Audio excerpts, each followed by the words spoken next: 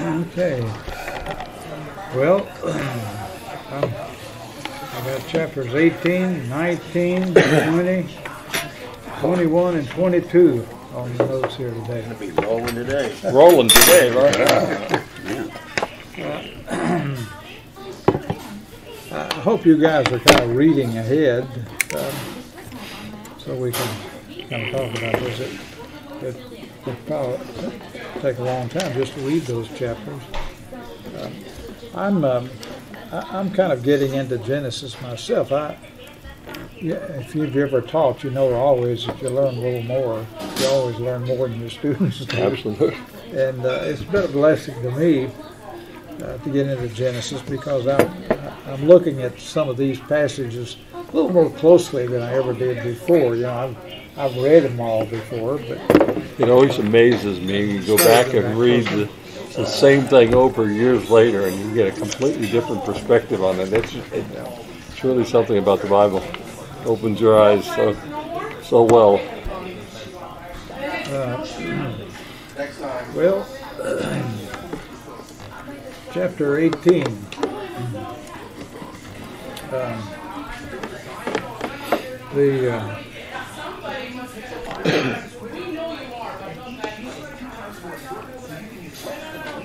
Abraham is visited. He's sitting under the great trees of Mamre, sitting at the entrance to his tent in the heat of the day. It's too hot to be out working, I guess. So, sitting there at the entrance to his tent, he looks up and there are three men standing by. It's interesting, the revelation of the hospitality that Abraham shows his men. He hurried to the entrance of his tent. I guess he must have been sitting right inside, and then he sees them and he hurries to the entrance. He bows low to the ground as if he's presenting himself as their servant to do for them whatever they would like done, whatever they need done. He calls them my Lord. If there is, but he doesn't use the plural. Interesting. He calls them my Lord. And he encourages them, don't pass by, you're passing through, please stop, please stop. And let a little water be brought. The first thing is bring some water so you can wash your feet. Remember Jesus in the Gospel of John, and at the Last Supper, none of the disciples were going to wash feet, but Abraham says, let's wash your feet and refresh you. Let me get you something to eat so you can be refreshed. So they agreed. Well, thank you very much. So Abraham hurried. He hurried into the tent, it says. Quick, he said. Quick to Sarah. Get the flour and knead it and bake some bread. Then he selected a choice calf, gave it to the servant to butcher it and prepare it. He brought some curds and milk. He set those before the men, and he stood near them, it says here, like a waiter. Can I get you anything? Would you need some bread? Do you need an extra cut of beef? Whatever. Bob, there's one thing here that I found this amazing. When he talked about she went in to get the flour, and there's a note in my translation. The amount she got was 36 pounds. They were going to do some bacon. I didn't catch that. Oh yeah, he really fixed a big meal. 36 pounds. He butchered a whole calf. So this is half a day, an all day or half a day affair. He has to butcher and cook it, and she has to knead the bread. And 3 seals, yes. The footnote says about 20 quarts. about 22 liters or 20 quarts of flour. She had all the servants to make bread for too. You know. Yeah. Those people, 20 quarts. That's a lot of flour. And so they had a big dinner. Yeah.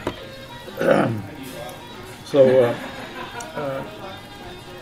they asked him about his wife. Where's your wife, Sarah? They're in the tent. Now, notice verse 10. Then the Lord said. Have you noticed that the Lord is in capital letters? That's not a word. That doesn't mean Sir Lord, like when Abraham addressed them as Lord. This is the word for Yahweh. Right. Then Yahweh said, I will surely return to you about this time next week. So, and Sarah will have a son. Before, there had just been a kind of a general prediction. Sometime, you will have a son. Sarah will bear you a son. But now he's getting specific. I've got a note here that if you think looking at these three men, it looks like two of them are called angels or messengers, and the third seems to be the Lord himself.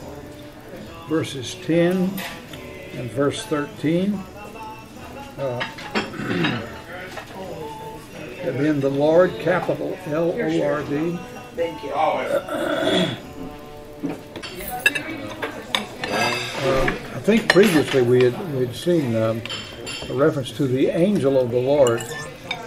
Some people think that this appearance of the angel who speaks, who is called the Lord himself here, who is called Yahweh, is a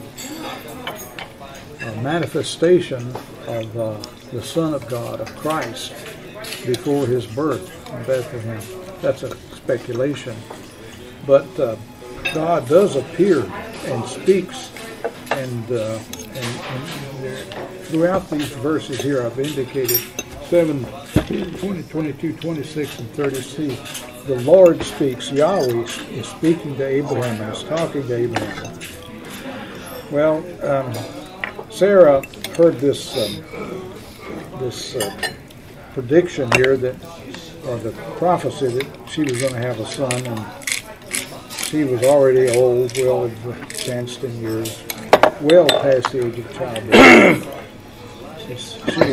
She laughed to herself. Said she didn't laugh out loud, but she smiled to herself. After I'm worn out and my master is old, but I now have this pleasure. Can I enjoy sex again at this advanced age? I think she's saying that as well as say, can I have a son actually at my advanced stage? And the Lord said, why did Sarah laugh? Is anything too hard for the Lord? What's she laughing at? Do you think this is too hard? Kind of a tease. It's almost like teasing them about their lack of faith. Why would you smile at that? So Sarah was afraid, so she lied. She said, I did not laugh. But the angel said, yes, you did. You may have laughed to yourself, but I knew it. Later on, she did laugh again after Isaac was born. But that seemed to be the laughter of real joy. And then the last of this chapter is taken up with a conversation. You might call it a negotiation regarding God's plans for Sodom, the wicked city of Sodom. In verse 17, the Lord said, shall I hide from Abraham what I'm about to do? Yahweh said, speaking to Abraham. So he told him that the outcry against Sodom and Gomorrah is so great, their sin is so grievous, that he was going to go down and see if it was as bad as he had heard. So the men turned away and went Here it's plural. Apparently there's still 3 of them. One of them speaks as Yahweh, the Lord. The men turned away toward Sodom, but Abraham remains standing before the Lord, and then he starts negotiating. Question: Why would Abraham care? Wicked city. Was he thinking about Lot and his family who was there? Maybe. Could have been, yeah. He said to the Lord, well, if there are 50 people, you wouldn't wipe them out if there are 50 people, would you? There? And the Lord says, no.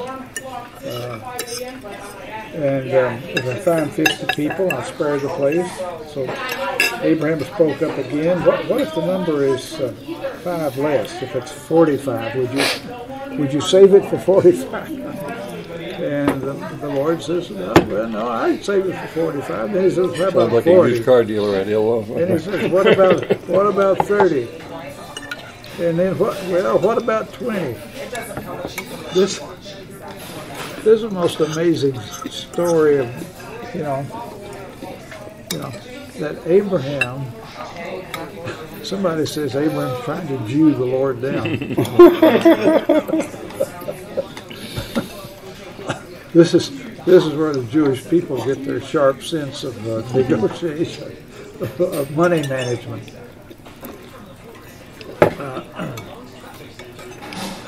And finally he says, may the Lord not be angry.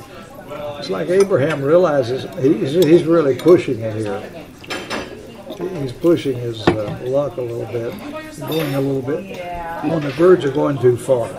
Please don't be angry for the sake of 10. And the Lord said, if there were 10 there, I wouldn't destroy it. But that was the end of the negotiation. He doesn't find anything. Why didn't he go down to 5 maybe?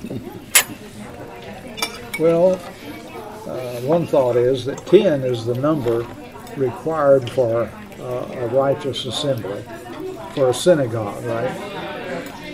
That would be the bare minimum. But anyway, it stops at 10. And the story continues then in chapter 19 and verse 1, the 2 angels now. The Lord is not among them, the third one who's been speaking to Abraham, threatening to destroy Sodom and Gomorrah, but the 2 other messengers, the 2 other angels, the 2 men that were with him and that had dinner with him, they arrived at Sodom in the evening. And there's a kind of a parallel or a contrast. Lot is sitting at the gate of the city. The 2 men, when they arrived, Abraham was sitting at his tent flap, wasn't it? Here's the difference. Abraham's in a tent. Lot's in a big city. He's sitting in the gate of the city, at the city square, where all kinds of business is negotiated. And if there are legal problems, if somebody's got a suit to bring against somebody, they do it and they go to the city square, and the elders of the city hear the case and make their decisions.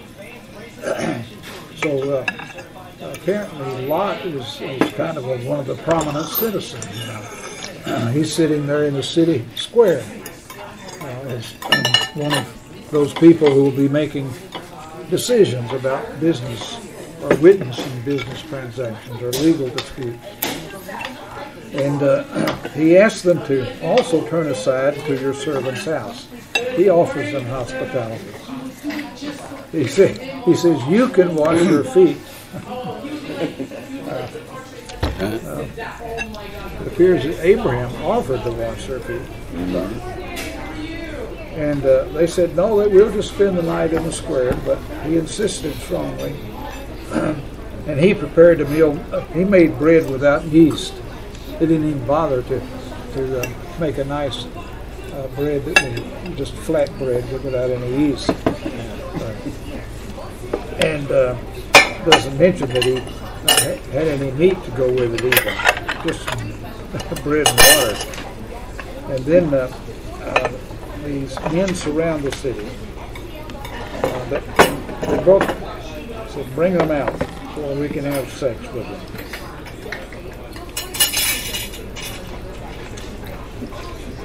And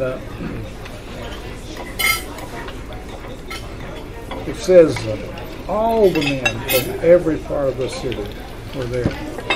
Apparently this is not just a small group of degenerates, you know. Every place has got a few bad apples, but this emphasizes that all the men from every part of the city. It's like, you know, here's some virgin, here's some fresh meat come into town. Come on, boys, we're going to have a party. Oh boy! And Lot went outside to meet them, begged them to leave. Don't do this. And what does he do? He offers them his 2 daughters. Right. I don't know what to say about that. Anybody got a comment about that? I just can't believe it. Why would he do that? Why would he do that? Yeah. Didn't like him or something? Maybe he thought he ugly or. They didn't see Why much did worth they in say it. they should have said his ugly daughters, which is horrible too. Just even think that. I'm sorry. Was that his way of protecting the men? They strangers. apparently they wanted men, didn't they? Yeah. They wanted males. They didn't want females. They said, "You came here as this fella came here as an alien and a stranger. Who do you think you are now, crossing us?" And so they were pushing them. They were about to push, knock the door down. And they said, "Do you have anyone else here, sons-in-law or sons, who belongs to you? Get them out of here." Well, the 2 men said this. The 2 angels now said, "You need to get out. It's time to leave." So Lot went out and spoke to his. There's some question here about is his sons-in-law or just men who were already engaged. But anyway, he says to them and to his daughters and to his wife to hurry. The city is going to be punished. And when he hesitated, the men grasped his hand. Lot is hesitant to leave, and they have to grab him. They have to drag him out. Lot does not want to leave this wicked city, does he? And they have to drag him out. And then he says in verse 19, "I can't flee to the mountains. I can't go up to the mountains and the hills. I can't live there. That's a kind of life I'm not used to. I'm too soft. I couldn't survive up there." He says, look in verse 20. Verse 20. Look, there's a town here. Let me go settle in this town. Let me flee to it. It's small, isn't it? Then my life will be spared. And the angel said to him, "Very well, I will grant this request to you. I will not overthrow the town you speak of. But you better get there quick, because I can't do anything until you reach it. I'm not going to destroy Sodom." That's why the town is called Zoar. That is means small, sort of small place. So by the time Zoar reached there, the sun had risen over the land. To early morning, and then the Lord rained down sulfur from Sodom and Gomorrah out of the heavens, overthrew the cities of the plain. And verse 26, Lot's wife looked back. She became a pillar of salt. She's still looking back. Yeah. They found pillars of salt out there in the lake or something. And in verse 27, it says Abraham, or verse 28, looked down towards Sodom and Gomorrah. Lot's wife is looking back, and he's looking down on the smoke of the cities, their destruction. The last part of this chapter is rated X, so we're not going to look at it. This is not fit for public consumption, right?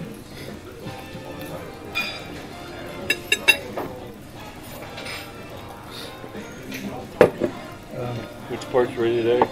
Beginning at verse 30, and through the end of the chapters.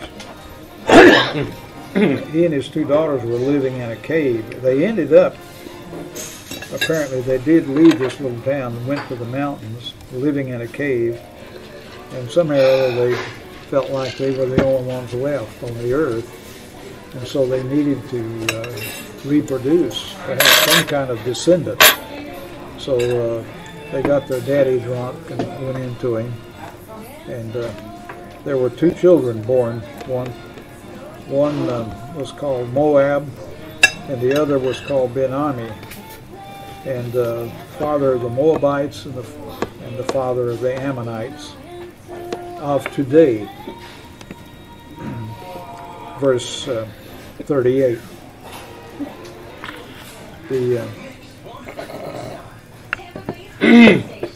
When is today?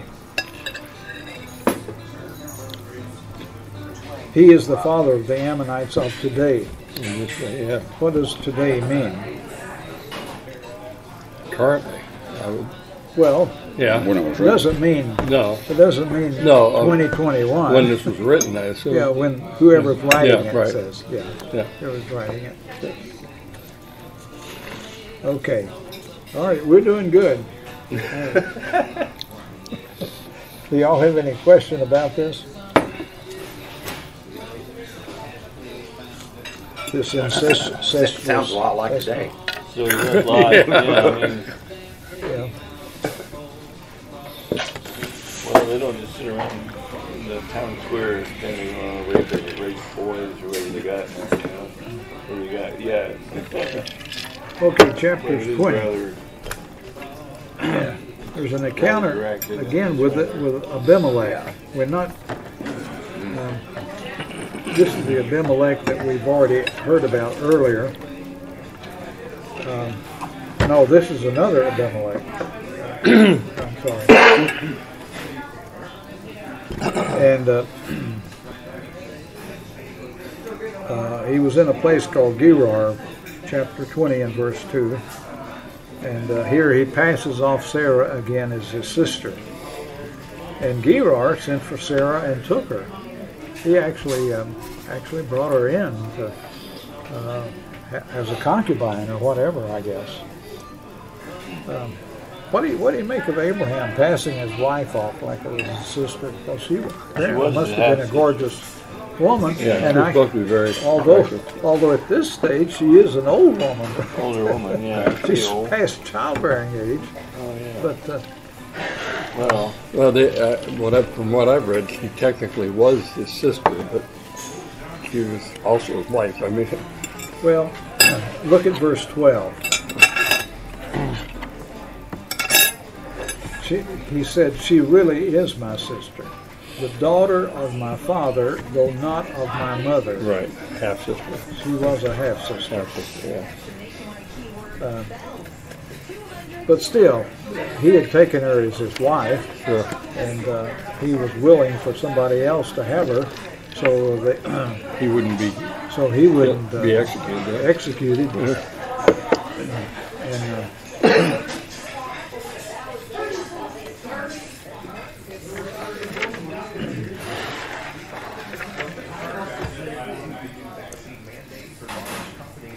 And what chapter is that in? I'm sorry. chapter 20. 20. 20. Oh, I I was going to say, you're going to have to keep up now. God had revealed to Abimelech that Sarah was his wife, and actually in verse 7 it said Abraham was a prophet. It speaks of Abraham as a prophet. And he said, Abraham will pray for you. If you do not return her, you may be sure that you and all yours will die. So Abimelech called Abraham in and asked him what he had done and why he had done it. And Abraham gives this excuse in verse 11 and 12. there's no fear of God in this place, and they'll kill me because of my wife. They'll keep me to take her, and she really is my sister," he said.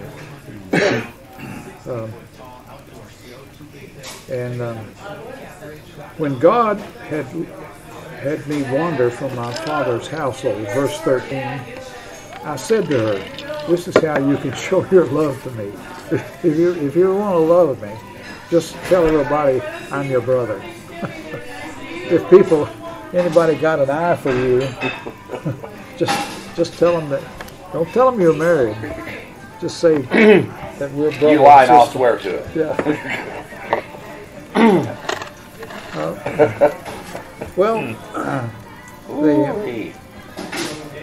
The Bible doesn't depict any of the characters in the Bible except Jesus. That's perfect, isn't it? Oh no, it's true. It's true. They showed him all as All that. with All have faults just like all the their rest of faults, us. warts. Yeah. All his stories. So Abimelech apparently was concerned about God's punishment for him, and he actually was very kind to Abraham, gave him sheep and goats and animals, and said in verse 15, "My land is before you to live wherever you like." In other words, this whole territory that I'm ruler of, feel free to settle down anywhere you want to. And he said to Sarah, "I'm going to give your brother 1,000 shekels of silver to cover the offense against you."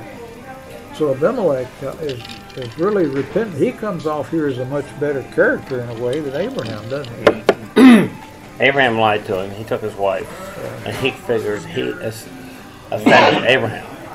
Yeah, he's paying off Abraham. I mean, Yeah. it should be the other way around.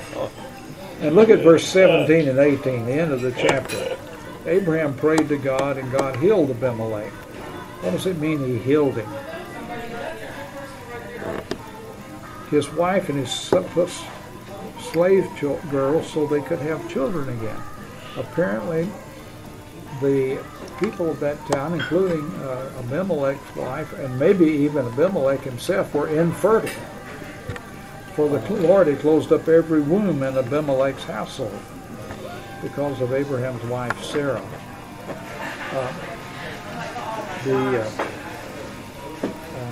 I've got a note Because of Abraham's wife.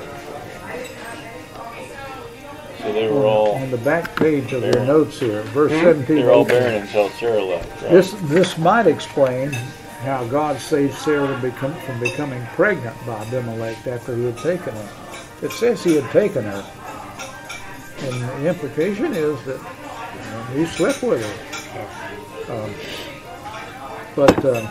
This statement here about everybody being infertile assures us that Isaac could not be considered the offspring of a union with Abimelech. Maybe it's a kind of indirect way of saying Abimelech could not have been Isaac's father. Yeah. So now we get to the birth of Isaac in chapter 21. And the exile of Hagar and Ishmael.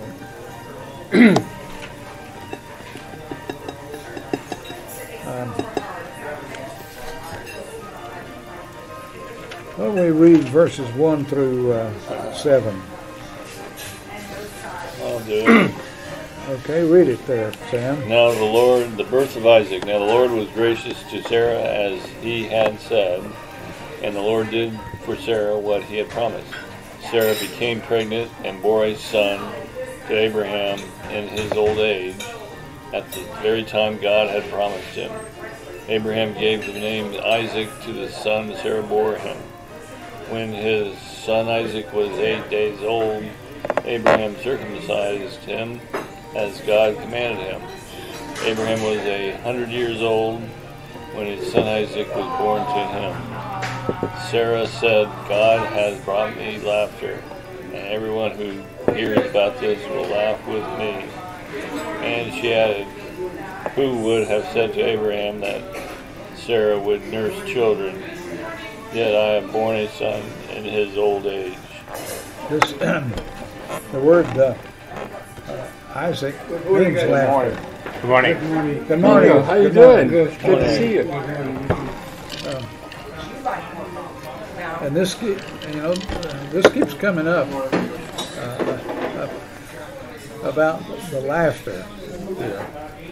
That she laughed when she first heard it, and now she laughs again, and she names him Laughter. That, and I think there's something here about the way we understand the gospel Right back with another diet itself. soda for you. Does anybody want more coffee? I'm good. Thank you. All right. I don't know about everybody else. That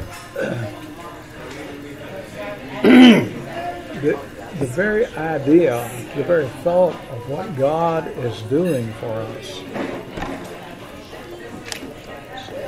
should evoke a sense I have coffee. of, Yeah. Oops, sorry. first of all, the impossibility Thank you. that God could redeem this world, that could redeem us, and that there is hope for us, and that there is a possibility of life after death, but ultimately, of course, fulfilled in the resurrection. That all of this is so ridiculous, so beyond imagination. You know, what's the only proper response to this? Laughter. Laughter. Yeah. You know, if it doesn't put a smile on your face, you know, maybe you don't really understand it. You know, I think we take this so much for granted. It's hard to see how ridiculous it is what God is doing, that He would bring this about. To understand that. So I think the word Isaac, we need to kind of think of ourselves as children of Isaac, or Isaac's family. Or maybe we need to have an Isaac fraternity. Okay. Well, verses 8 and following are, I'm not going to spend a lot of time on that. We've got this problem again because this grew out of Sarah's thought, you know, that they were going to help God. It was her idea, really, to bring Hagar, or for Abraham to have a child, right? Yep. But in verse 9, we see that Sarah saw that the son whom Hagar, the Egyptian, had born to Abraham was mocking. She was mocking her, and in a sense, kind of making fun of her, that an old woman like her would have a child. And so she said to Abraham, "You got to get rid of that slave woman, for she's not going to share in the inheritance with my son Isaac." And Abraham is distressed because of Isaac. I mean, because of Ishmael. After all, Ishmael is his son. Right. And in a sense, been taken. Hagar, she becomes and is actually called his wife. She became on a level. It wasn't just like she was some harlot legally to take her that way.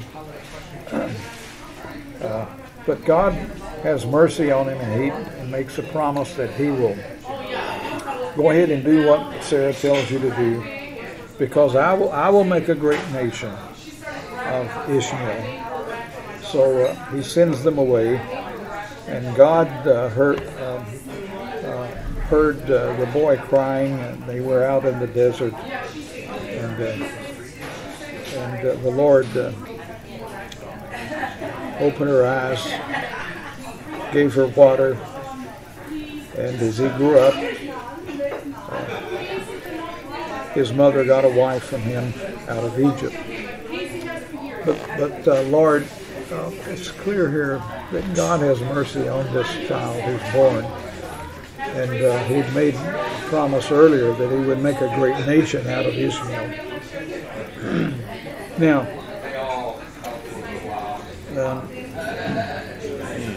verses 22 and following, we have a treaty between Abimelech and Abraham. Abimelech said to Abraham, "God is with you in everything you do." apparently he had noticed that Abraham was prospering.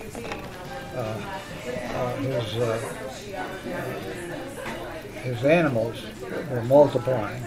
His herds, he was spreading out. And that God was blessing him. And the thought I think here in Abimelech is, the way this guy is taking over, he could take the whole land. I offered the land to him, to go take whatever he needed. He could settle down anywhere he wanted to.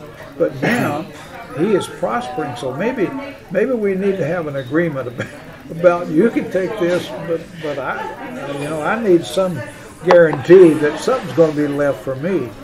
So he makes this treaty with him, and he says in verse 23, "Swear to me that you will not deal falsely with me or my children or my descendants. Swear you're not going to take advantage of us, and show me in the country where you are living as an alien." And Abraham swore, and they brought sheep, and they made a treaty, and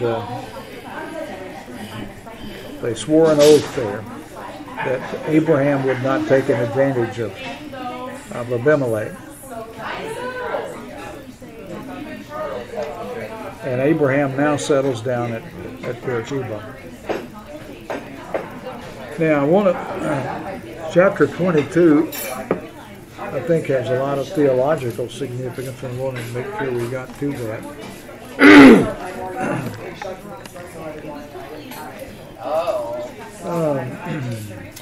You got chapter 22, everybody on chapter 22 now. Yep. Read verses 1 and 2 there. Now it came about, he says, after these things, that God tested Abraham and said to Abraham, he said, "Here I am." And he said, "Take now your son," this is your only son, whom you love, Isaac. And he says, "and go to the land of Moriah." He says, "and offer him there as a burnt offering." He says, "on one of the mountains of which I will tell you." Okay. Keep going. Now let's stop and look a little bit at that. Abraham has believed God's promise, right? Chapter 15. He believed when God told him he would multiply his seed. He obeyed God's command. When God spoke to him originally, he got up and left his country. But now God is going to really test his faith, it says.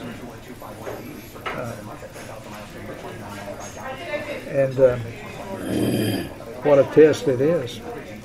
Take your son Isaac, take him to a mountain I'll show you, and offer him as a burnt offering. Imagine what a test that would be. Especially in that period of time, they knew what a burnt offering was. But it's think about it. He's actually telling him that if he obeys God's command, that would result in the nullification of his promise to him. I wonder how did Abraham think about that? He was willing to do it, apparently. We read, that they left, they got up to the mountain. We won't.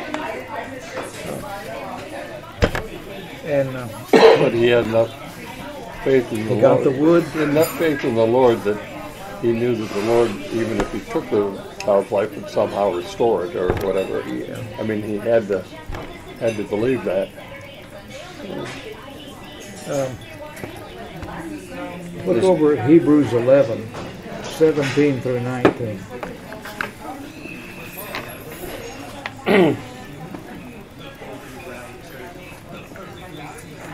Bob, can you find that for us? Hebrews 11? Hebrews 11. 17 through 19.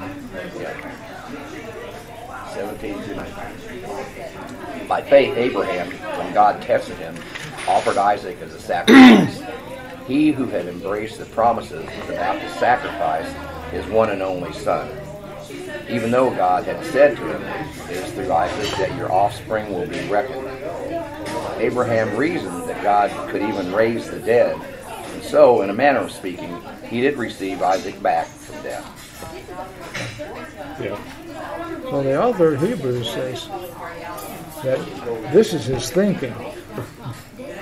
If I kill Isaac, I believe God will keep his promise, and to keep his promise, he would have to raise him from the dead. But I believe that, if that's what it takes. Well, that's real faith, isn't it? Yes. Yeah. First of all, faith that he would have a child in his old age, and that God would do all these things for him. And then, secondly, that he could even sacrifice his son, that God would raise him from the dead. That's a lot of faith. Yeah. Well, let's go up to verses 15 through 18.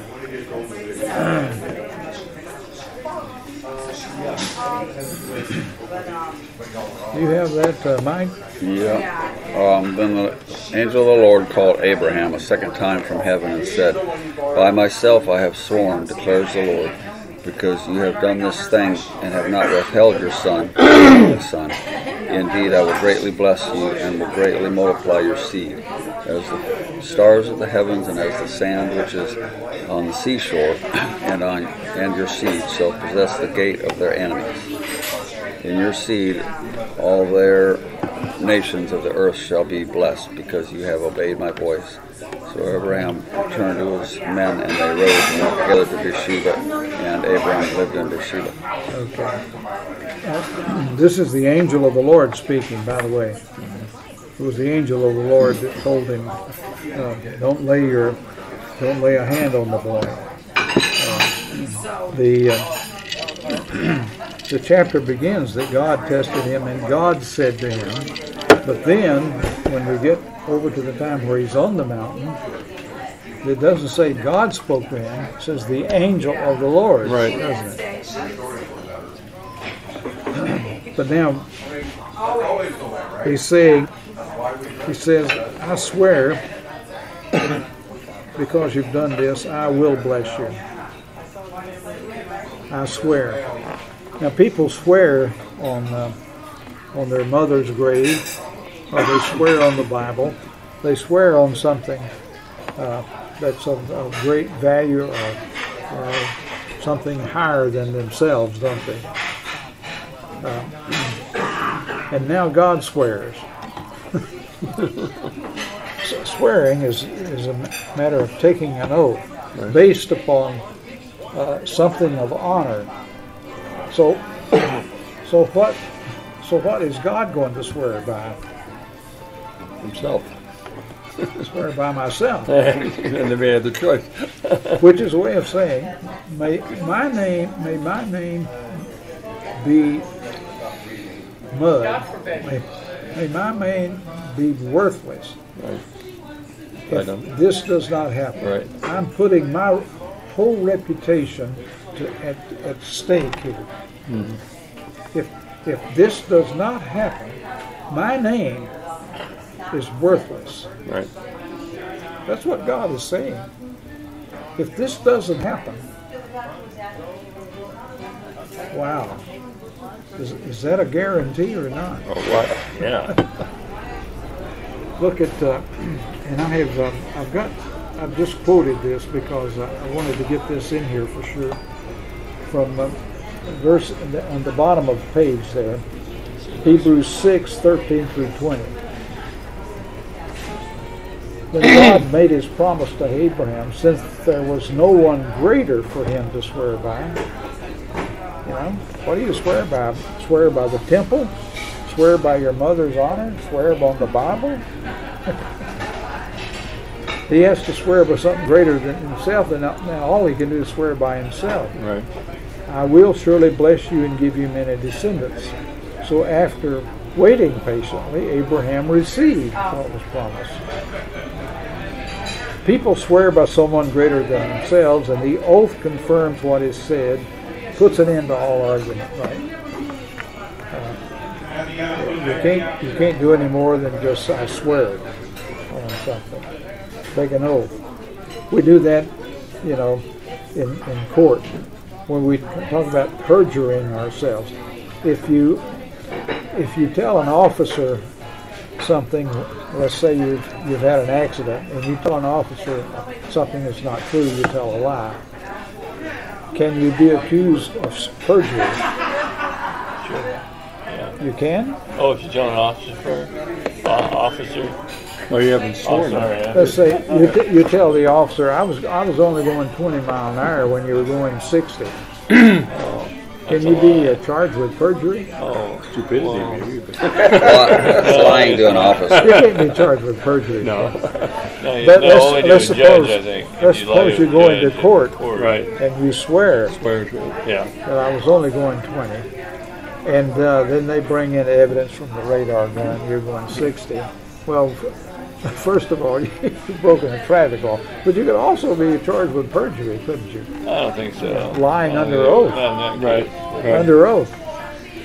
You could have been lying, but I don't think they would press it. They would just throw the book at you. So why does God do this? Charge. Why does God why does God start swearing? Look at verse 17.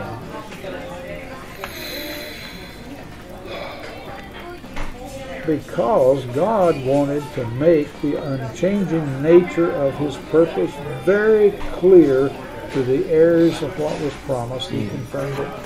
He's trying to make it clear to the heirs. And who are the heirs? Israel. That's all of us. Right. The seed of Abraham. The seed of Abraham through Christ.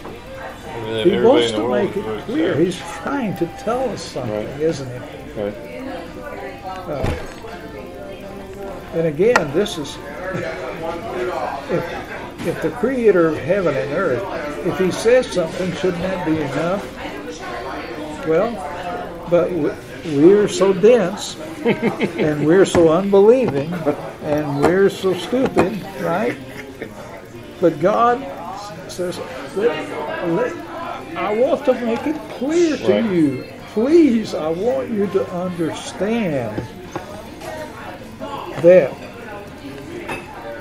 there are about two unchangeable things in which it's impossible for God to lie. Verse 18. What are the two unchangeable things?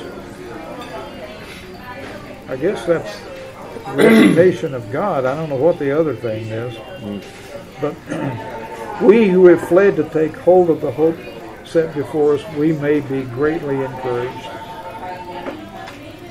Greatly encouraged. Is this an encouragement to you guys? That God wants to have mercy on you, that he intends to do this. We have this hope as an anchor. It's an anchor for the soul, firm and secure. It enters the inner sanctuary behind the curtain where our forerunner Jesus has entered. He has become a high priest forever. So this is the anchor of our soul, that the fulfillment of this promise, God's mercy to us, is now fulfilled, of course, in Jesus, who is the descendant of Abraham, Isaac, and Jacob, and fulfills all the promises that were made. And he is now actually entered into the temple in heaven, sits at a high priest on the right hand of God. So, is that enough for us? What else do you need to believe? When you get discouraged, do you need more? What else can God do, right? Paul says in Romans, if God spared not his own son, Abraham, that's pretty. if God spared not his own son, which in a sense, you see, he didn't spare, like he didn't spare Isaac. He wasn't. If God didn't spare his own son, how will he not also with him freely give us all things? What more encouragement? What more guarantee do you need?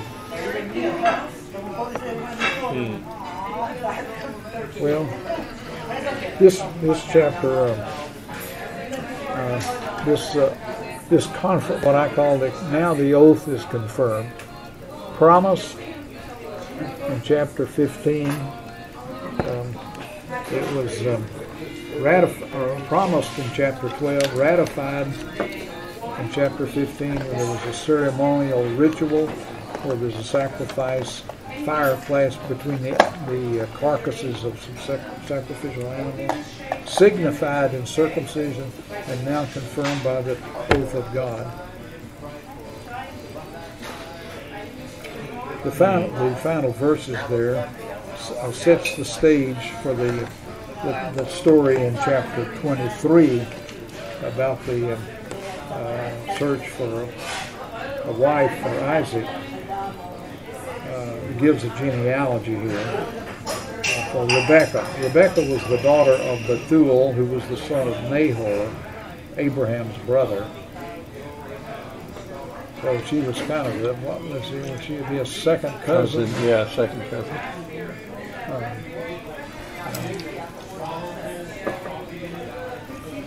Well, Did it find anybody outside their family? There must be somebody in the world. There weren't that many people. well, I'm trying to plow through this and trying to hit the high points, especially those that are really significant for our understanding of the gospel and the whole story of Scripture. What is the Bible? All the Bible is the Word of God, and it's profitable for instruction in righteousness, right? All of it. But there's some parts that are more. I look at it like a hub of a wheel. There is the central part, the crux of the matter, and then there are parts way out here on the periphery that are not so central to the main theme of Scripture.